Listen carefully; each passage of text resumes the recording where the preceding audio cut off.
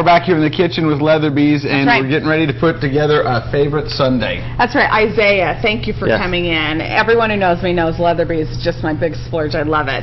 All right, so what do you have here? Okay, so what I've got here, I've got a malted chocolate chip, and I've got some strawberry cheesecake, and I want Casey to come in here and scoop us up some sundaes here. Okay.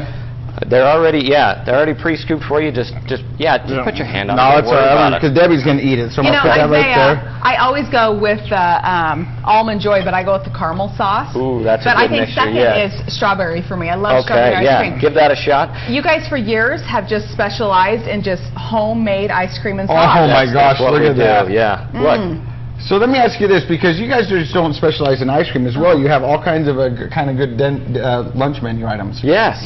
No, we do hamburgers, we do sandwiches, we do paninis, we do all of it. Oh my gosh, we're like 5 seconds out, so I'm going to end up with, I don't even need a sundae. Oh my God, go for it. I did bring you a straw.